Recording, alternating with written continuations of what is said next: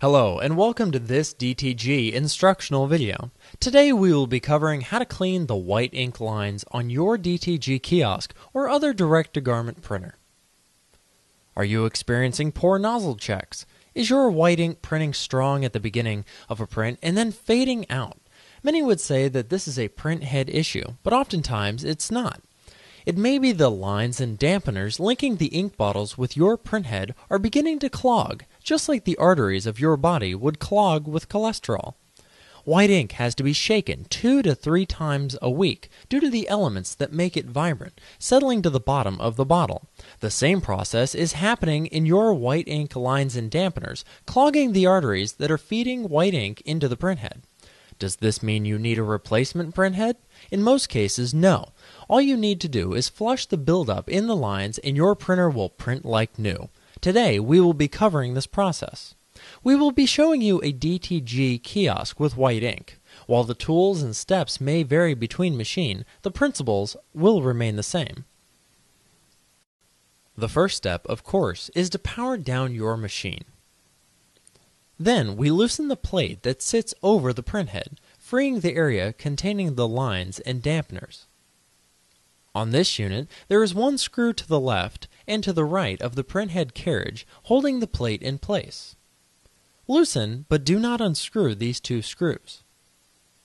Once the plate is loose, lift and tighten one screw to hold it in place.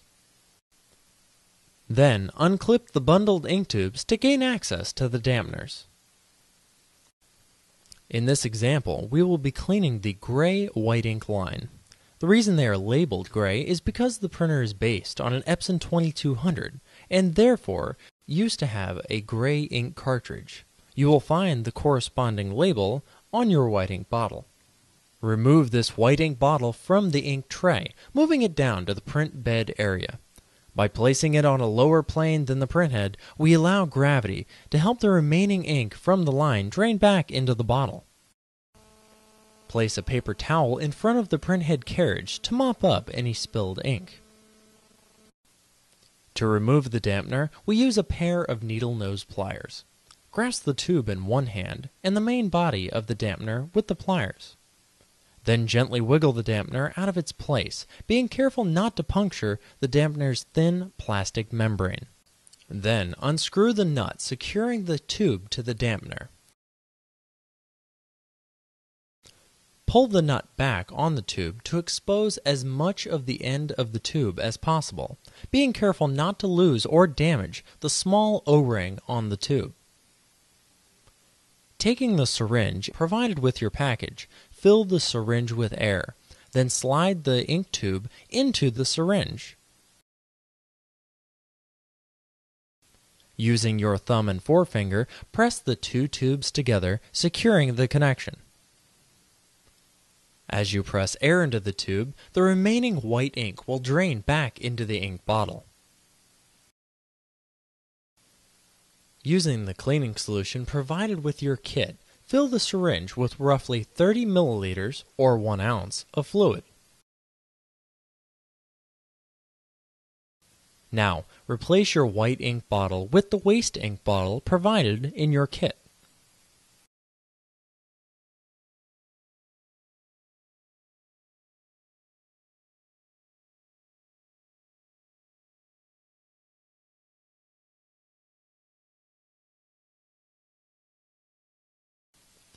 Taking the dampener end of the ink tube, secure it to the syringe once again.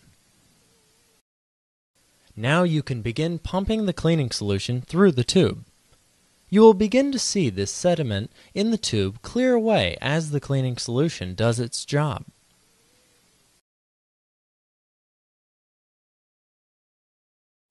Now remove the syringe from the ink tube to fill it with air once again. Once filled with air, secure the syringe once more to the ink tube and push air through the line, cleaning out any excess cleaning fluid. The line is now clean. Before reinstalling the dampener, clean the excess ink from around the print head dampener connection using the swab provided in your kit. We recommend installing a new dampener after cleaning the tubes. Attach the new dampener to the ink tube and secure the nut. Grasp the tube at the end of the dampener and push the top down with your index finger to secure it back in place.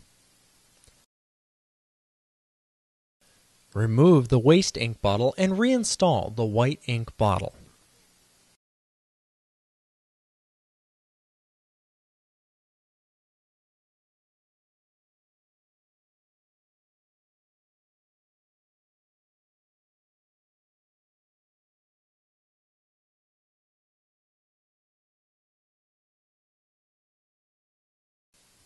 Secure the ink tube bundle to the top of the printhead carriage.